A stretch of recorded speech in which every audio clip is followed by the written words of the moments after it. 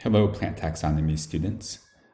Before we get going on today's lecture, I want to say that I am sorry that our in-person learning is paused right now, but I am still looking forward to being your instructor and for us to continue talking about plant taxonomy through dispersed teaching methods.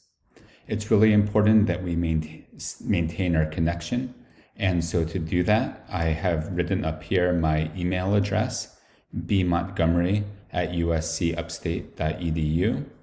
And I've also written up here my phone number, 864-503-5764.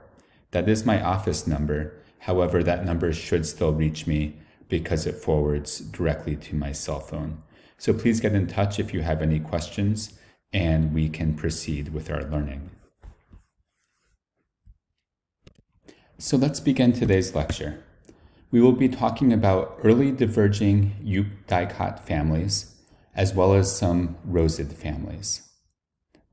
And to give you an overview of what this will include, we will start with early diverging Eudicots. This includes the order Ranunculales. This is an order that we have already started talking about. Specifically, we've already talked about Ranunculaceae, the buttercups. However, we have left to talk about Berberidaceae, the barberries, Papaveraceae, the poppies. After these groups, we will move into one of the large clades within the Eudicots, and that is the rosid clade. And there are several orders within the rosids, and then many families within these orders. So the first order we'll talk about is Vitales, and that contains Vitaceae, the grape family. We'll also talk about Saxifragales, which contains Saxifragaceae, the saxifrages, and Rosales, which contains the Rosaceae family and the roses. Here's a phylogeny showing these groups. And what we can see here are all of the Eudicots. So just to remind you where this is in the overall phylogeny, the Eudicots are what occur after the split with the monocots. So this branch here, and of course it's not one species, it's a large clade, this would be the monocots. And even before that, remember, we had some angiosperm families.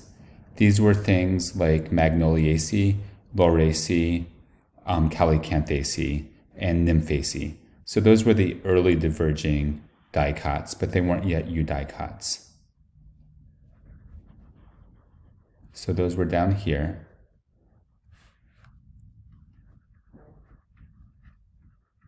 Early diverging dicots. And then we have the monocots, and now everything above this line are the Eudicots. And here are the Ranunculales that we are going to start talking about. You can see that's a really early branch. After that, we are going to jump up into the saxifrages and some of the rosids. You can see rosid groups are all listed right here.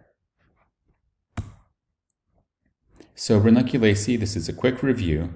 These were the ones we talked about last week. They include buttercups, and just some of the features that we emphasized were the fact that they tended to have many anthers. They have, or I should say many stamen rather. They also have many distinct carpels.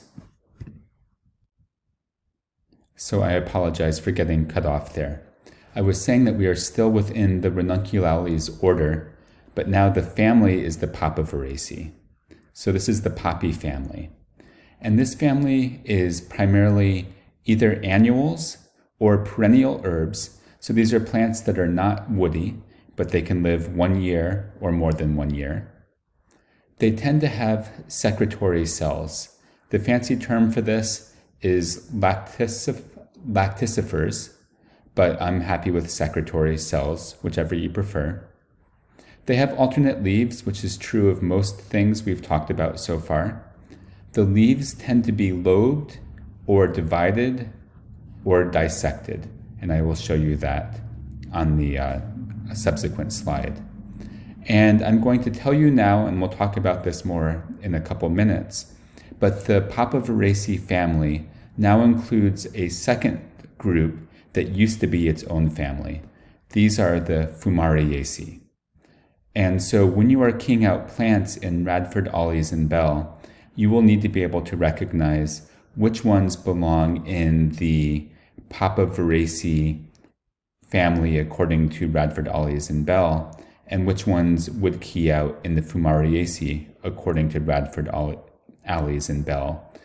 But if you're asked what family any of these are in, you'll just tell us that they're in Papaveraceae, because that is the contemporary classification.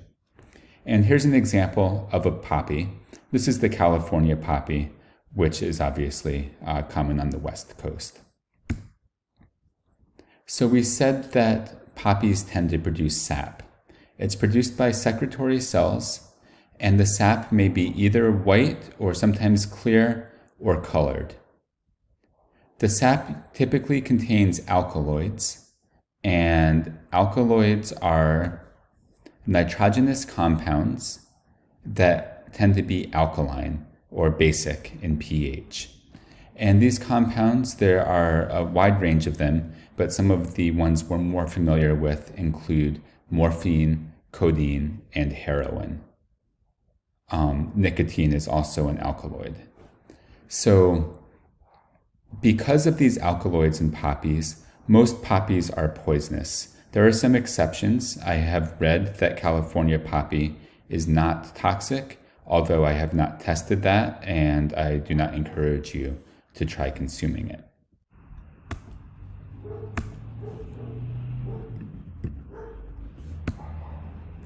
We said already that Papaveraceae leaves tend to be dissected or even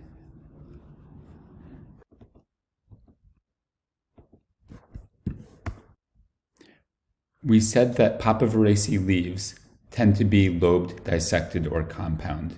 You can see an example here of a dissected leaf with breaks going almost to the midvein. You can see in this middle picture lobes, and you can see in this right-hand picture an example of a leaf that is actually compound. Another defining characteristic of the Papaveraceae, or the poppies, are that they have connate carpels forming a single pistil. And so this has been unusual so far. I think the only example we've seen of this thus far is Nymphaceae, the water lilies. But here we'll see it for our second time. And so you can see, for example, in this left-hand photograph,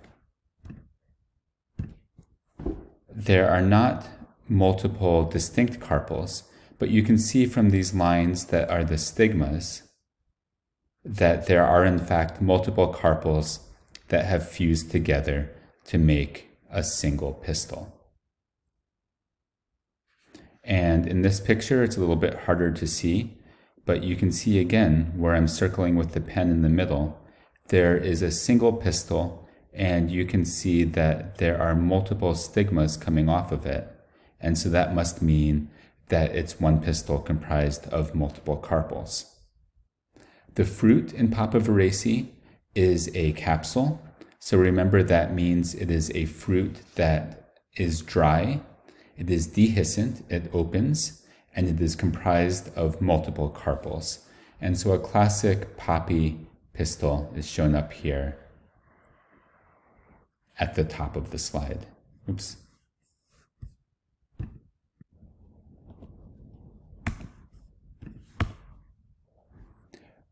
We need to talk a little bit about the Fumariaceae.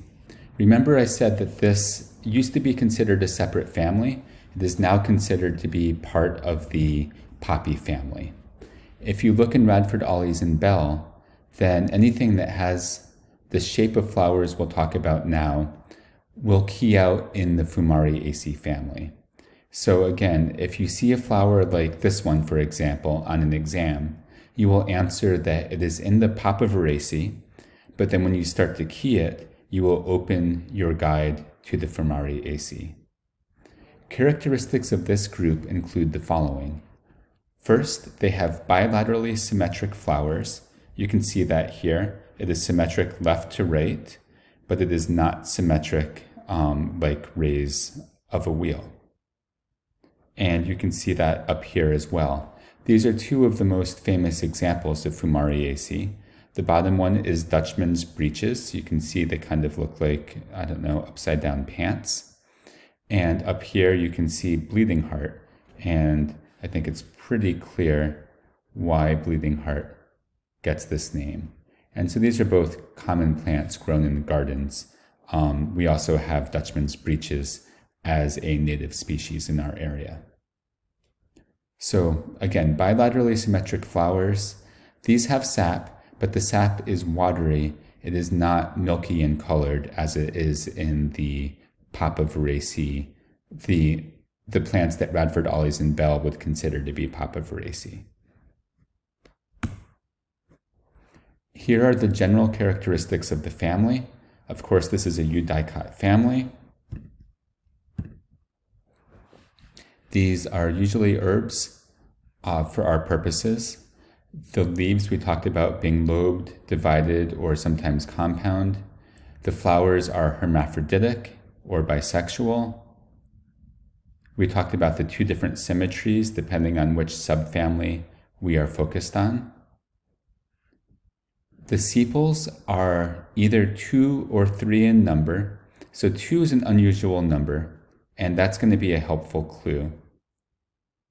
3 also is unusual outside of the monocots, so that's another pretty good clue about this family. The petals, or rather the sepals, are distinct, and they are deciduous, meaning that they fall off. So if you're looking at one of these on an exam, and you see some flowers that are lacking sepals, that should be a clue to at least think about Papaveraceae. The petals are in 2 whorls, so there are 2 sets rather than simply a spiral. This is unusual. I don't think we've seen whorls yet. And for the petals, there are either 2 whorls, each with 2 petals. So in other words, there will be a total of 4 petals, but it will be clear that 2 of them are paired and 2 others are paired. Or there may be 2 whorls of 3. So in other words, a total of 6 petals, but they're clearly in 2 sets of 3 each. There's also some exceptions to this where there are many petals and they're not clearly in whorls. The petals are distinct, which is what we commonly see. There are numerous anthers. This is the same as Ranunculaceae and most other things that we've talked about so far. The pistil is superior. Again, that's the normal for what we've seen so far. We said that this time it is composed of at least 2 carpels that are united together, or syncarpellous. And we said that the fruit is a capsule and there's milky latex. I'm going to show you some pictures of ones that we have in the area. This top one is bloodroot, and I'll show you in a second why it's called that. You can see its petals don't follow the common numbering scheme for this. Instead, there are just many petals for bloodroot. You can see that lobed leaf as well. And then down below, this is Dutchman's breeches, I believe. And so a plant that we can find out in the wild.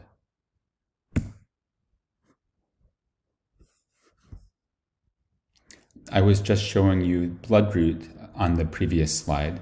Here I'm going to show you why bloodroot gets its name. What you can see here is a cross-section of the root of bloodroot, and obviously it is bright red and hence resembles blood. And here's what the root looks like before it's cut up. It still has that bright red color. And so that color comes from the milky sap that we were discussing. So we have discussed 2 families in the order Ranunculales, Ranunculaceae and Papaveraceae. We will now move on and talk about the final family that we'll discuss in this group. That is the barberries, or Berberidaceae. Notice that it's an E in the first syllable here rather than an A, even though the common name is barberry. Students often mess that up on exams. So Berberidaceae are herbs or shrubs. We have both. Again, they are alternate leaf arrangement, which is, I think, the only thing we've seen so far. The flowers are typically 3 meris. In other words, parts comes in multiples of 3, like 3 or 6 or 9. And so this was one of the possibilities in Papaveraceae, but this is another group that has it. And the characteristic to look for in this group is having smooshed, that's not a formal word. Bulbous is the more formal word for the shape of the stigma. So stigmas that look kind of like a light bulb. Let's start with the leaves. Leaves can be simple, dissected, or compound. So here, this is from an actual barberry shrub. You can see that the leaf is pretty generic and simple in shape. You can also see that leaves can be compound. This plant is called twin leaf, and it gets that name because it literally has 2 leaflets that make up each leaf. So there's the left leaflet here, and then the right leaflet over here. But these aren't separate leaves, they are in fact leaflets, and you would see one petiole beneath. They also can be even more compound. So a shrub commonly planted around campus and that now escapes into the woods is called nandina. And you can see what we're looking at here is one single leaf, and that leaf is twice compound. So it divides into these leaflets that then further divide into sub-leaflets. I will show you a few examples just so you have a sense of the family. You are not responsible for memorizing anything about this plant, but this is a species that grows in the eastern United States called blue cohosh. And you can see some of the family characteristics. For example, you can see perianth in multiples of 3. We have 1, 2, 3, 4, 5, and 6 petals. You can also see, perhaps a little bit at least, the bulbous stigma. It kind of are these spheres right in the middle. We'll look at that up close in just a minute. And you can see the lobed leaf shape.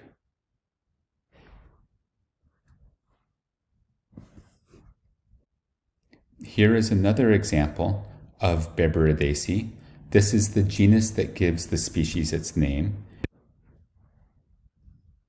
Note the simple leaves and the berries and the very squashed stigma, the bulbous stigma sitting right on top of the ovary right here. If you could count flower parts, you would see that these petals were in multiples of 3. The next examples I'll show you from this family are mayapple. This is a woodland herb. It grows in forests in big patches around here. And you can see that its petals are in multiples of 3. You can also again see this bulbous stigma sitting on top of the ovary. And I showed you nandina leaves earlier. Here I'll show you a nandina flower, and you can see again, it's less bulbous, but the stigma is nonetheless bulbous and again sitting right on top of the ovary. And again, notice that the anthers are in multiples of 3. So to summarize this group, they are herbs or shrubs, alternate, perfect flowers that are actinomorphic. The perianth, this gets a little bit complicated, but there tend to be multiple petal and multiple sepal whorls. So it has both, but then within each, there are usually 2 whorls, and each whorl has 3 parts or sometimes 2 parts.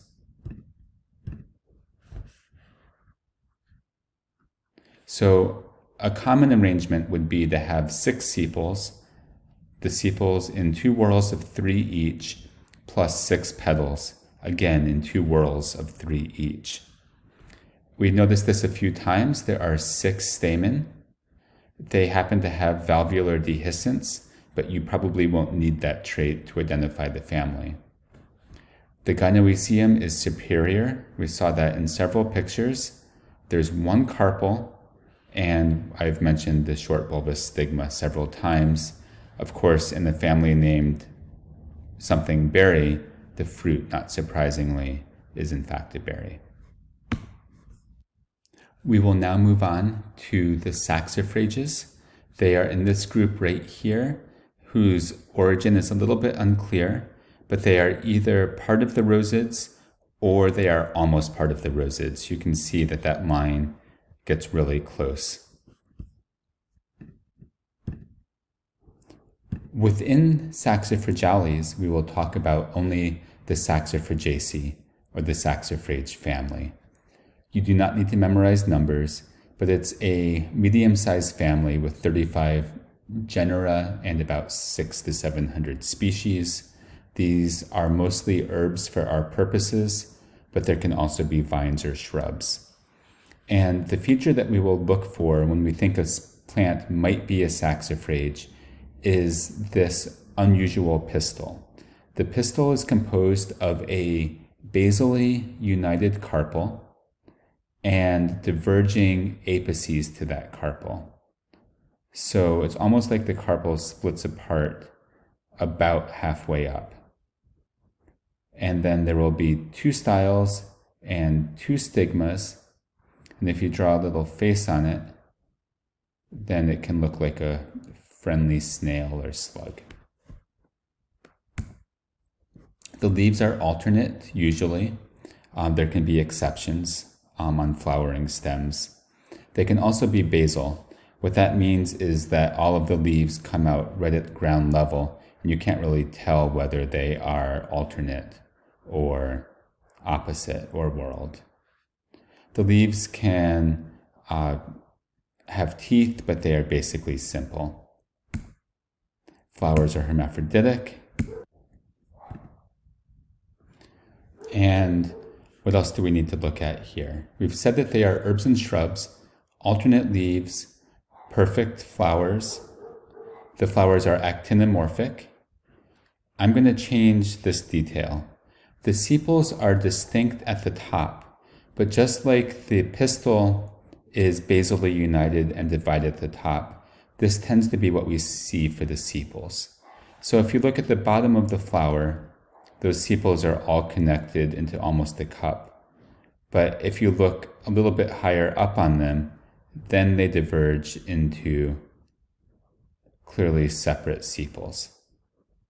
So we can call that basally united. And there's 4 there. I guess I should be drawing 5 in the circle. The petals do the same thing.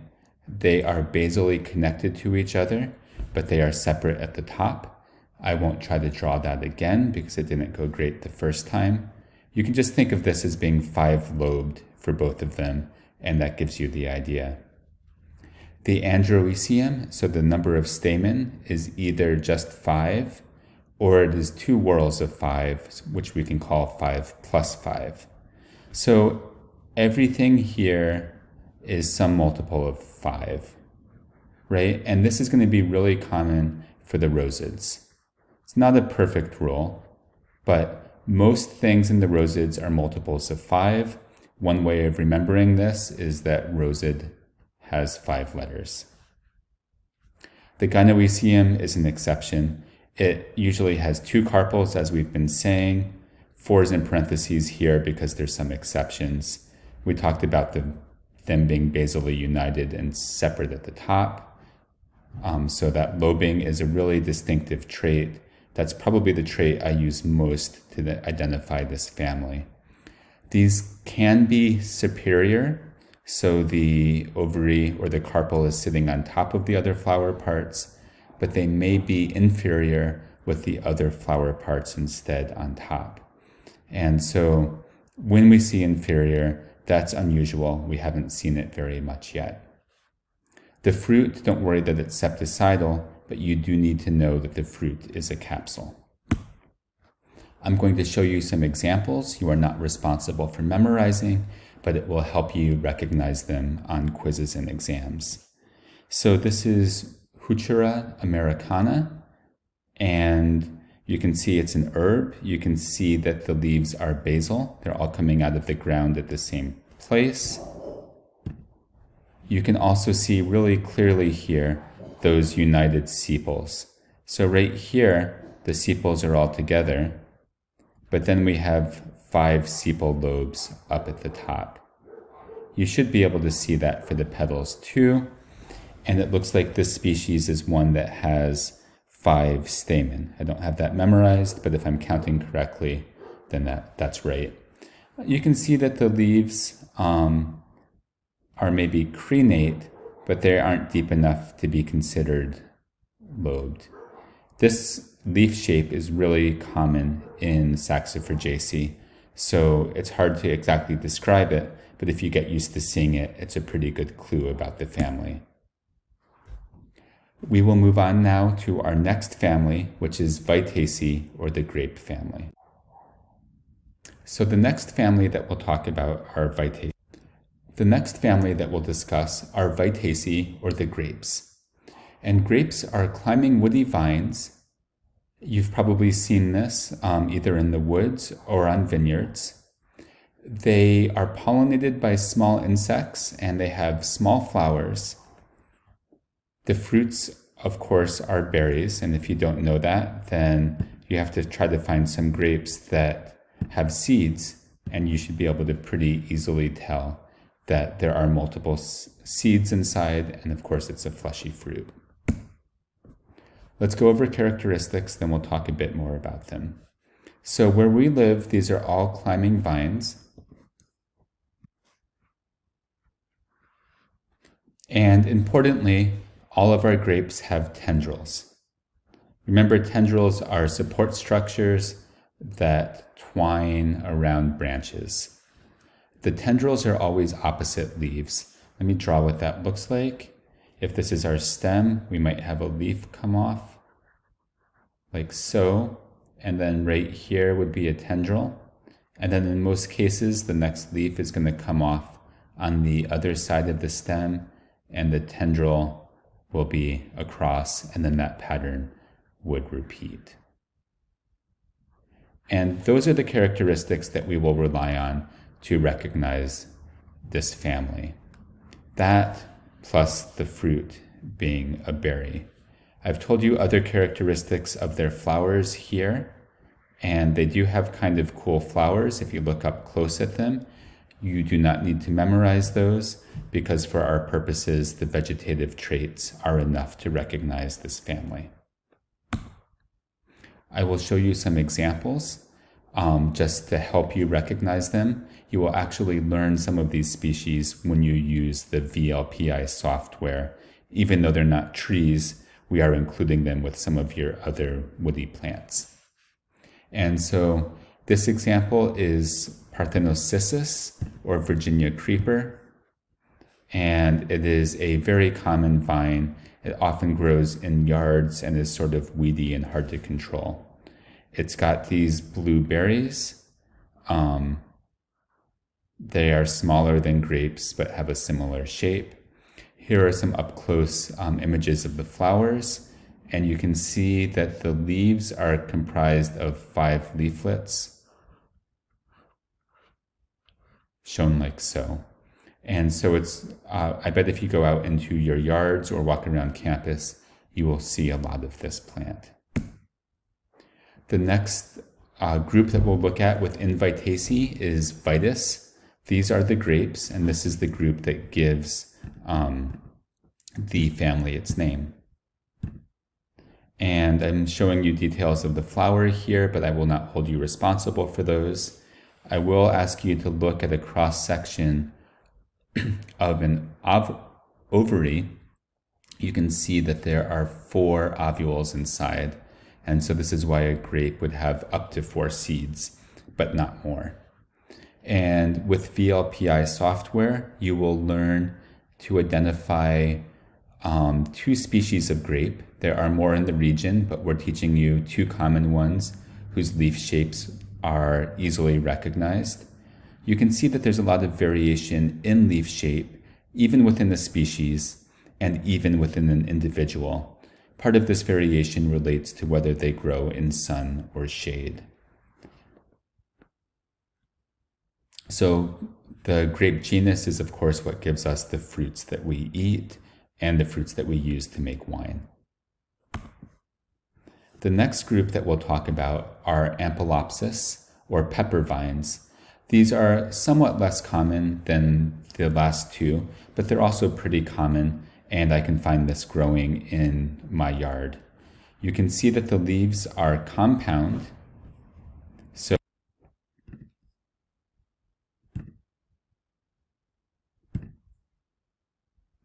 You can see that the leaves are bipinnately compound. This is all one leaf. It is split into leaflets, which are then further split into subleaflets. And you can see that the fruit is, again, a grape-like berry. We are now going to move on to a large and important family.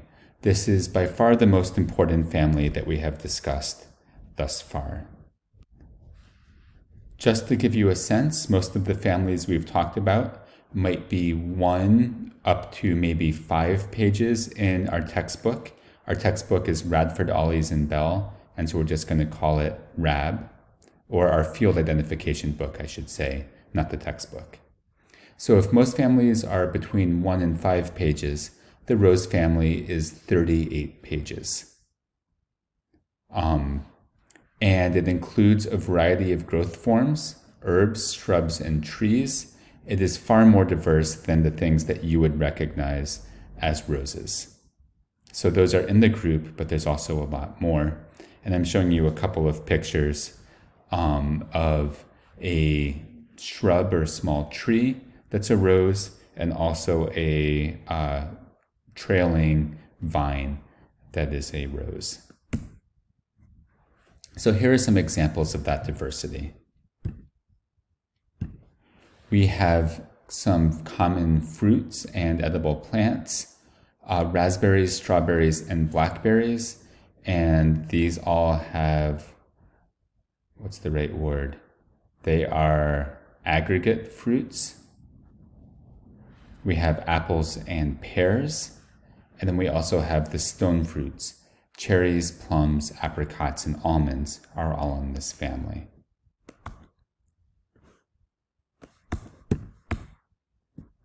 The leaves can be pretty variable within this group. They range from being simple, so like this cherry leaf shown on the left, it's got some teeth but no lobes, to being palmately compound, so this probably blackberry has 5 leaflets per leaf arranged like the palm of your hand, or they can be pinnately compound, so arranged like a feather.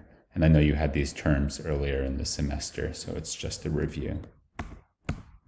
The leaves are often stipulate. Let me, if I can make a pun, let me stipulate what stipulate means. Stipules, you probably recall from the beginning of the year, one of your second lab, I think, are little leaf-like appendages at the very base of a leaf blade. They can be different shapes. So if this is our leaf up here, and here's our branch,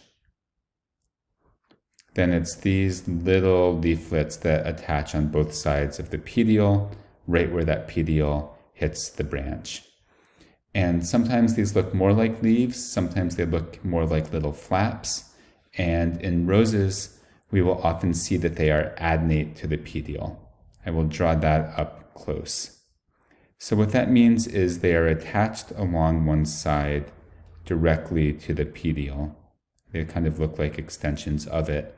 In many cases, they are toothed. So something like so. An important characteristic that is universally true in the rose family is that there is a hypanthium present. So a hypanthium is a cup-like structure shown right here in which the ovary sits. So here's our ovary, and the hypanthium is really an extension of the receptacle. It's not sepal, it's not petal, and it's not anthers. It is the tissue to which those things attach. But it forms a cup with the ovaries sitting therein. And then attached to the top of it, we have, of course, the stamen, the petals, and the sepals.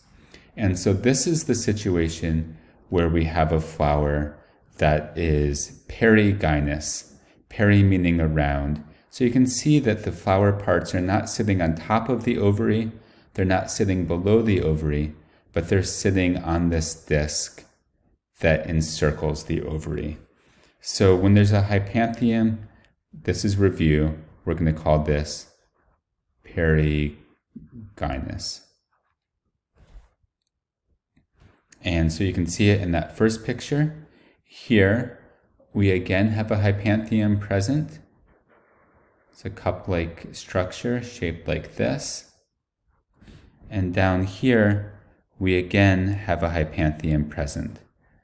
This looks like an inferior ovary, and I think that that would be fair to call it so in this case. But even though the ovary is inferior, there's still this cup-like extension of the receptacle. And so we can say it's both inferior and, in this case, that there's a hypanthium present. In this case, we would say it is superior, but there is a hypanthium present because the ovary is not completely surrounded by receptacle tissue.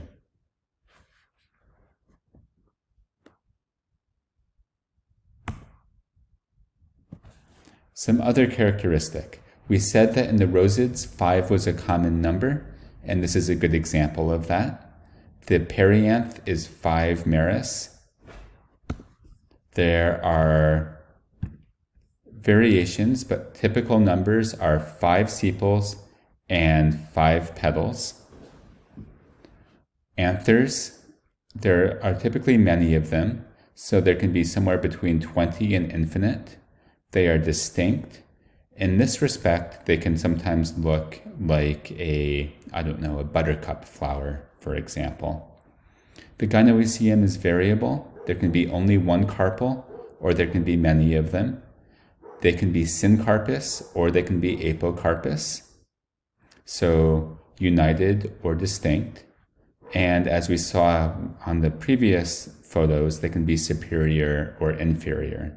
And the fruit type is variable.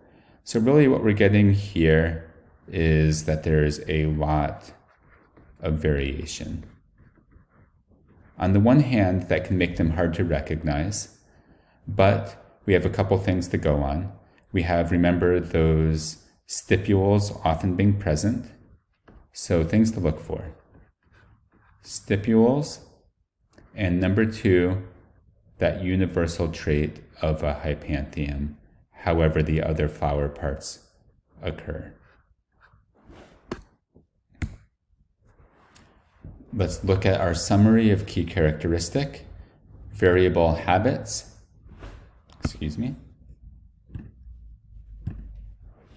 variable leaves, but those adnate stipules are often there. Flowers are perfect. Inflorescence is variable. Flowers are actinomorphic. Hypanthium, hypanthium, hypanthium. I hope you're tired of hearing me say hypanthium. Perianth in multiples of 5. Pay attention to this because we will see it a couple of times. There are often 5 sepals, but they alternate with bracts. A bract is any leaf-like appendage that's not acting like a leaf. So when we have weird flower parts, we often refer to them as bracts.